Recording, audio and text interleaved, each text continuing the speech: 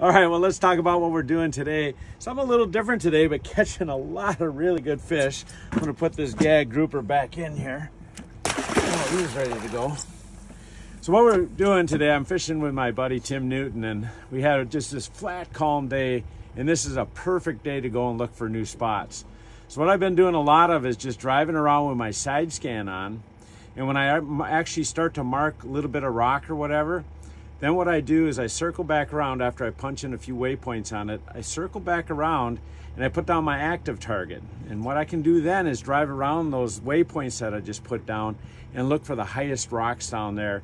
And then I use my trolling motor to position myself just up current. There's a little bit of current out here today, so I just go just up current, and then we drop down, whether it's a hair jig or just a shrimp on a hook, or like that last one there came on a big porgy, a spot-tailed porgy on a hook.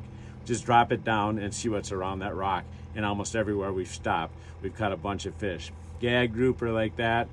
We got some really nice hogfish, mangrove snapper, sheephead. So just a really good day so far. All just searching around, all using my electronics.